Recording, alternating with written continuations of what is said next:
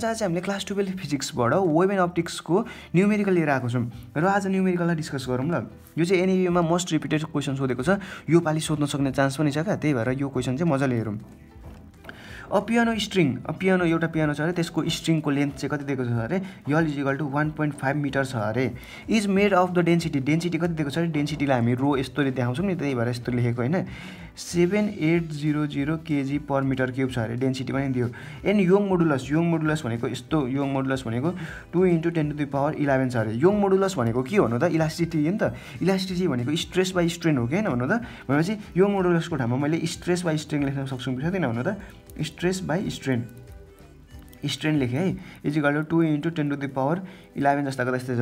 Is maintain at the tension which produce an elastic strain of 1%, strain चाहिँ 1% मात्रै छ अरे, स्ट्रेन भनेको चाहिँ 1% मात्रै छ अरे। In the string calculate the frequency of the transfer wave of vibration and the, अब ट्रान्सफर वेभ अफ भाइब्रेसन भनेको चाहिँ के हो त भन्दाखेरि फ्रिक्वेन्सीको फर्मुला मैले अगाडिको भिडियोहरूमा पनि भनेको थिएँ, फ्रिक्वेन्सीको फर्मुला भनेको 1/2L root under tension by mu हो भनेर भनेको थिएँ। किन भन्नु त, टेन्सन बाई म्यू भनेको थिएँ। अब म्यू भनेको मास पर युनिट लेन्थ हो नि त, म्यू भनेको मास पर युनिट लेन्थ हो, मास पर युनिट लेन्थ लेख्दै, मास पर युनिट लेन्थ। अब मास आयो, density is equal to mass by volume हो कि होइन भन्नु त, भनेपछि मासलाई मैले डेन्सिटी इन्टु भोल्युम, यो भोल्युमलाई त मल्टिप्लाई गरेर density into volume is equal to मास हुन्छ कि हुँदैन भन्नु त। यो मासको ठाउँमा मैले डेन्सिटी इन्टु भोल्युम लेख्न पाएँ कि पाएन, यो मासको ठाउँमा क्या लेख्न पाएँ नि त, mu is equal to density into volume by length भयो कि भएन भन्नु त।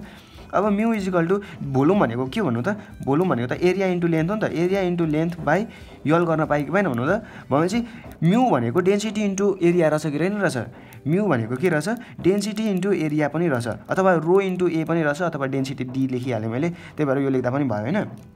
यति कुरा चाहिँ अहिले बुझिराख्नुपर्ने कुरा हो क्या, यही फ्रिक्वेन्सी जिग भनेर भनेको छ। त्यही पनि कति मोडमा चाहिँ भनेको छ, सेकेन्ड मोडमा निकाल भनेको छ। सुरुमा फ्रिक्वेन्सी जिगौँ, त्यस पछाडि म भन्छु।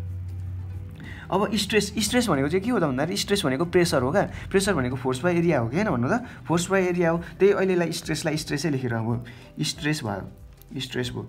अब स्ट्रेन कति छ, स्ट्रेन त यता मल्टिप्लाई भयो भने 2 × 10⁻11 इन्टु स्ट्रेन भयो कि भएन भन्नु त। स्ट्रेन भनेको त अहिले 1% छ नि त, स्ट्रेन भनेको त कति छ, 1% छ, स्ट्रेन अफ 1% भनेको छ। भनेपछि stress is equal to 2 × 10⁻11, strain भनेको त 1% छ भनेपछि 1/100 हालिदिने, 1/100 हाल्दाखेरि चाहिँ स्ट्रेस इज इक्वल टु 2 × 10⁻11, यो भनेको 10⁻2, 10⁻ माथि जाँदाखेरि 10⁻-2, 10⁻-2 गर्दाखेरि 10⁻−2 यहाँ आएर अब यो स्ट्रेस चाहिँ कति हुने रहेछ, 10⁻9 हुने रहेछ कि रहेन रहेछ भन्नु त। स्ट्रेस यति आयो, स्ट्रेस भनेको यति आयो। स्ट्रेस भनेको के अरे, स्ट्रेस भनेको tension, stress by tension by area पनि हो, अथवा स्ट्रेस भनेको प्रेसर पनि हो क्या। प्रेसर भनेको के हो त भन्दा त, फोर्स बाई एरिया हो कि होइन, प्रेसर भनेको फोर्स भनेकै टेन्सन हो क्या, टेन्सन बाई एरिया भनेपछि स्ट्रेस भनेको टेन्सन बाई एरिया रहेछ कि रहेन रहेछ भन्नु त। स्ट्रेस भनेको टेन्सन बाई एरियाको हामीले यसो त्यसो गरेर टेन्सन बाई एरियाको एक्सप्रेसन चाहिँ 2 × 10⁻9 निकाल्यौँ होइन हामीले, यति निकाल्यौँ। अब हामीलाई फ्रिक्वेन्सी भनेको के भन्नु त, फ्रिक्वेन्सी भनेको 1/2L root under tension by mu हो नि त, म्यू हो। अब म्यूको ठाउँमा मैले डेन्सिटी इन्टु एरिया लेख्न पाएँ कि भएन भन्नु त, म्यूको ठाउँमा त डेन्सिटी इन्टु एरिया लेख्न पाएँ नि त, मजाले पाएँ।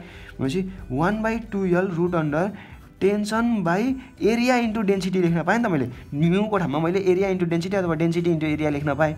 अब भ्यालु हालौँ त, भ्यालु हाल्ने त काम छ। T by area, T by area भन्नु, टी बाई एरिया भनेको त 2 × 10⁻9 पनि थाहा छ, डेन्सिटी पनि हामीलाई दिएको छ, डेन्सिटी दिएको छ, लेन्थ पनि हामीलाई थाहा छ, लेन्थ पनि छ। भनेपछि सबै थोक दिएको छ भनेपछि 1/2 × 1.5, लेन्थ भनेको त 1.5 छ, root under tension by area, tension by area भनेको चाहिँ कति छ, टेन्सन बाई एरिया 2 × 10⁻9 छ कि छैन भन्नु त, 10⁻9 छ। अब डेन्सिटी भनेको त डेन्सिटी 7,800 दिएको रहेछ, 7,800 दिएको छ, यति भयो। यति हाल्दाखेरि चाहिँ क्यालकुलेटरमा हाल्दाखेरि कति आयो त भन्दाखेरि 168.79 हर्ज आयो क्या, क्यालकुलेटरमा हाल्दाखेरि यति आयो।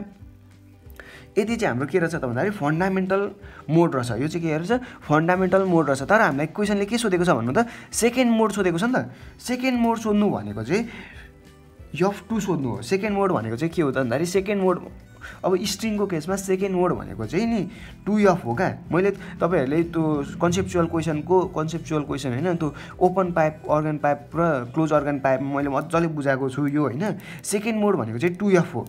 2f भनेपछि 2 इन्टु यसलाई नै मल्टिप्लाई गर्नुपर्ने रहेछ नि त 16879 यति बुझ्नु न सेकेन्ड मोड भनेको 2f मल्टिप्लाई गर्ने फन्डामेन्टललाई 2 ले मल्टिप्लाई गर्ने फन्डामेन्टल फ्रिक्वेन्सीलाई 2 ले यति गर्दाखेरि चाहिँ 337.6 हर्ज आयो क्या भन्नु त हो यति चाहिँ हाम्रो के रहेछ त भन्दाखेरि सेकेन्ड मोडको फ्रिक्वेन्सी रहेछ सेकेन्ड मोड फ्रिक्वेन्सी रहेछ यो चाहिँ एकदमै इम्पोर्टेन्ट छ क्या किन भन्दाखेरि धेरै पुरानो क्वेसन रिपिटेडमा आयो भने धेरै पुरानो क्वेसन रिपिटेडमा आउने नि त यो त 2068 को त्यही भएर यो पालि आउन सक्ने चान्स धेरै छ क्या 78 10 वर्ष पछाडि त आउन सक्ने चान्स छ नि त त्यही भएर यस्तो नहुन पनि सक्छ होइन र पनि भिडियो हेरेर लाइक सब्सक्राइब सेयर सबै थोक